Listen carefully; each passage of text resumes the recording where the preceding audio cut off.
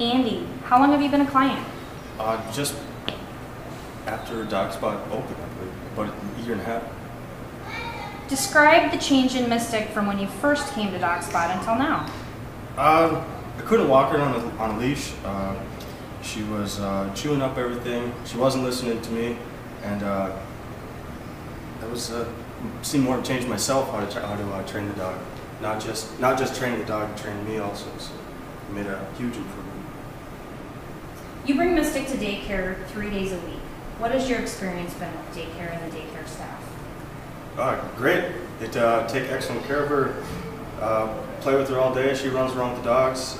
Training is involved with the package too, and I don't have time to take care of her or walk her every day. So when we get home, she's usually exhausted. So that's always a good thing.